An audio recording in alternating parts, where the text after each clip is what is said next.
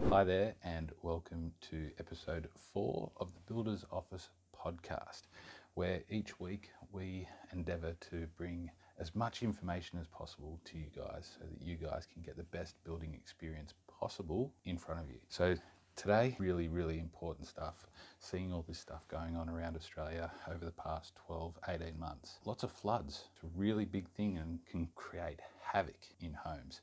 So I wanted to have a bit of a chat to you today about floods and how with the right things in design and post-build, in landscaping and certain things like that, you can ensure that your homes aren't going to flood. Now, lately I've seen a number of places, especially up around Shepparton, that's having a lot of flooding, and they're trying to, up there, it's getting to the point where it's starting to peak at 1974 flood levels. So 2022, we're getting some awesome stuff happening. So once again, always try your best to try and keep on top of everything that's going on around you. But one of the things here is the flooding on homes. Now, I know a lot of builders around, they do their best to try to mitigate some of these issues.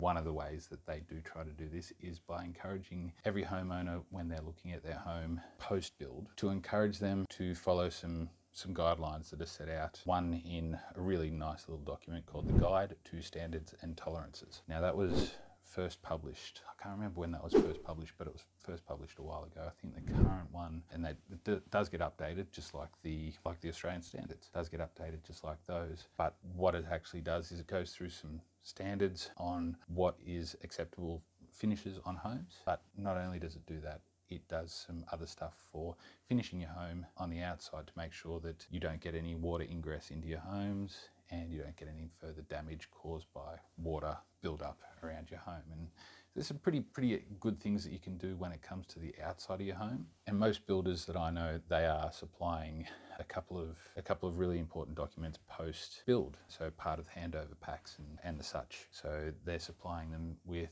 documents from the CSIRO building technical files, and part of those files goes through landscaping post build to ensure that you don't end up with subsidence of dwellings and very similar things just like that. So what you can actually do is you can, as long as you get these documents, then you can make sure that you follow the guidelines. And some of the guidelines go around just ensuring that you have adequate fall away from your house. There's, depending on whether it's on a slab or whether it's subfloor, there are different conditions and different rules that need to be met. One with getting underneath the house and whether there's adequate drainage, but the biggest thing is adequate drainage away from the house. I can give you a really good example. I was around at a friend's house just a couple of days ago, and around the house it is paved. Essentially, if you have the inside of the house, the level of the inside of the house sits here, the level of the outside of the house was sitting essentially at the same height. With what happened then, seeing it actually in person, I tried to get some videos of it, but it just wasn't working, because for this to go out onto into the video capture area and for you to be able to see what's actually going on, because of the amount of water that we've had just in Melbourne in the last couple of days, I think it was somewhere around 100 and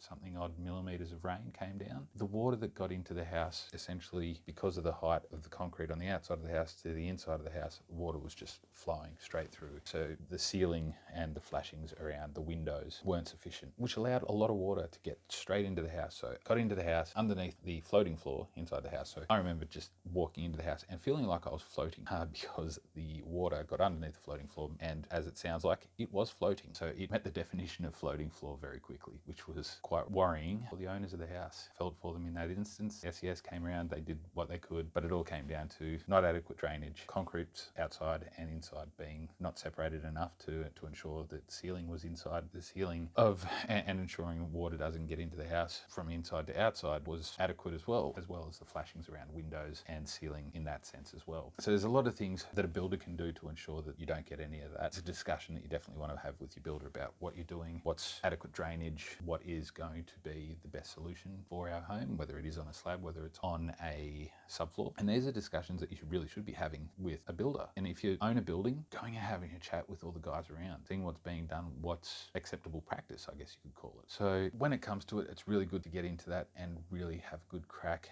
at making sure that you do have an adequate step down. So when it comes to design, okay, we can design a home. When it comes to designing the landscape and making sure that that's all going to get adequate drainage, whether it is with Aggie drains or hard drains through concrete and drainage systems, you really want to get on top of that. We're seeing it evidenced massively right now. So that's when it comes to the aspect of the landscaping up against the house. You really want to have a 75mm step down. And it was practiced, but I'm hearing of some changes to the NCCs right now, which is stating that we have to have a certain height, minimum, maximums, sort of like stairs. When it comes to that, they're also doing some other changes. Now, at one stage, we did have a minimum 75mm within a metre of a house. We have to have fall running away. So if you've got concrete right up against your house and it doesn't have 75mm of fall in that first metre running away from your house, well, leaving yourself wide open to possible issues. So you've got to be really careful of these sorts of things. I hope that that is a little bit enlightening. I also wanted to touch on the other aspect of it when it comes to design of homes with roofing systems, roofing structures that can create some issues when it does come to drainage as well. One of the design features that a lot of people, I was actually looking at I got asked a question just the other day. I got sent a photo and it was of somebody's balcony. Now they were in a city, so they had another building hard up against them. But on this building that was hard up against their balcony, it had a pipe coming out through the wall. They were sitting there wondering, why is this neighbour's property, with all this rain that we're getting, why is all this water coming out of that pipe? It's never happened before. Why is it coming out of that pipe and why is it coming down onto my balcony? Shouldn't this be piped? Unfortunately, because there was a box gutter and that's the drainage system that's being used and employed on that roof next door, they have to have a overflow. And it is actually a regulation now that there are meant to be overflows on any kind of spouting and box gutters. Any kind of drainage system on a roof has to have overflows. So the overflow pipe is one that comes out of the box gutter / sump area, wherever there might be close to a rain head or something like that. Now the rain head is going to be the part that is basically the box that sits on the side of the wall and has the downpipe coming out of it. With that, there is going to be an overflow. A lot of rain heads, they incorporate the overflow into the rain head itself. When you've got sumps in box gutters, and sumps is basically where a box gutter runs into another box that goes underneath, all the water falls into that. It has another pipe that sits in there that if anything happens with the main drainage from that sump, it's got to have something else just in case it gets blocked. And that's what the overflow is for. And that overflow is just coming straight out and is fully exposed, and it's designed to be exposed so that you can see if there is an issue. Because the question that got posed to me was, why isn't this pipe? Why is this open? Why is it draining into my balcony? And it's like that so that if there is an issue, you're going to be able to see it straight away and you're going to be able to get it sorted. You wouldn't want that to happen too often. And one of the things that does happen is leaves and debris and stuff like that get into downpipes, block them, and especially with box gutters, they get blocked, water flows straight back into the house. I've seen it happen a number of times. I'm actually going to have a look at another property on Monday for a previous client of mine. They have a second property, or a couple of properties now. Inner city Melbourne, we're going to have a look at that, and that's certainly going to be interesting because they've got some drainage issues going on there. Funnily enough, rain brings on all of this, so we're starting to see more of it. Probably a lot more insurance claims at the moment as well, which is a bit scary for everybody. That being said, yeah, it really comes down to the design. Box gutters are a challenge. Look, standard gutters, standard spouting, they can be an issue, but there are some regulations around that with overflows on the actual spouting and the design of the spouting as well. So be aware that all has to be in there. It's part of the regulations. We have to abide by it. If people aren't abiding by it now, it can create a lot of issues for homeowners with flooding on the inside of the house because water can get in very easily. What does water do? Always finds the path of least resistance to get where it wants to go. So it wants to wiggle its way through. It'll wiggle its way through without a problem. So be aware. Very easily done, can happen quite easily. So it's a challenge, but everyone's doing their best. They certainly are, and I hope that that little bit of information will really help. Another part that comes in between, there's one area in between house design and your landscape designs, and that is locating the house in relation to trees if you're having to keep trees. The other aspect is planting new trees, and depending on what types they are, where they're going to be in relation to the house, how close they're going to be to the house, what kind of foliage is going to come off them and land on your roof. Gutter guards are a great thing, yes, but they can also create issues because gutter guards, while they keep leaves out, if there's anything else blowing up onto the roof, dirt, silt, anything like that, that's going to get into the whole system and block it up, which luckily enough, one of my family members found that out with lots of moss, lichen, all that sort of thing building up on their roof, ending up with some few little dark patches in their roof. And with the rain that happened lately, they started to see some of that come out more. So when it comes to it, do we want our houses to flood? No, we don't. Do we want the water to be coming in? No, we don't. As long as we're thinking about it right from the get-go, we can find ways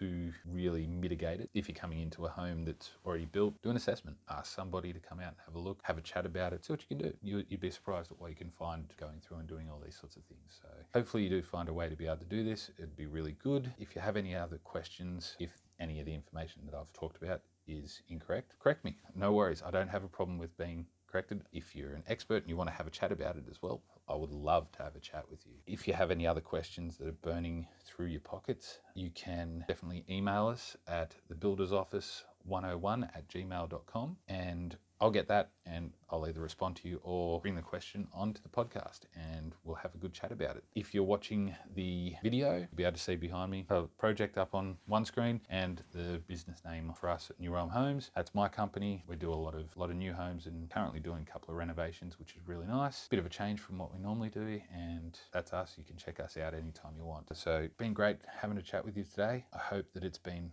enlightening, and if you do have any questions, drop us a line. We'll be able to get back to you, and I hope you guys have a cracking day, and I'll see you next week.